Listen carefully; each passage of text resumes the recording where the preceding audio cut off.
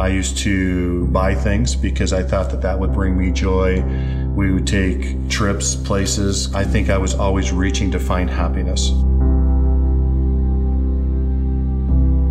We'd get to the end of the month and we wouldn't have money to pay bills and things like that, and I would be blaming Jenny for all of that. I was threatening to divorce Jenny, and that was not her way of thinking of a marriage. If there's only one marriage, this is my marriage. I'm in it for the long haul, and God helped us figure out how to do it, but I needed help. I ended up reaching out and found an incredible men's ministry pastor, and he sat me down and talked reality to me.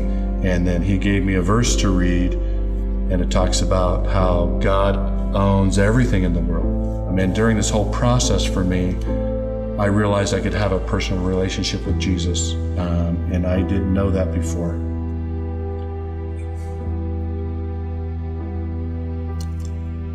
That was a tough part, that I wish I'd have known that before.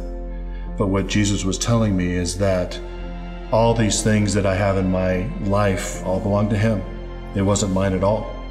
And it changed my theology right there. I actually came home to Jenny after praying about this, and I said, you know, we've got to put everything up for sale, and I had to apologize to her first. And the only thing that we have left from that time was our house. And it's been God's house ever since. Mm-hmm. My joy was actually my relationship with Jesus. I didn't need to get that from Jenny. I didn't need to get that from the kids. I didn't need to get any of that from the things that I purchased. I needed to get that from Jesus alone.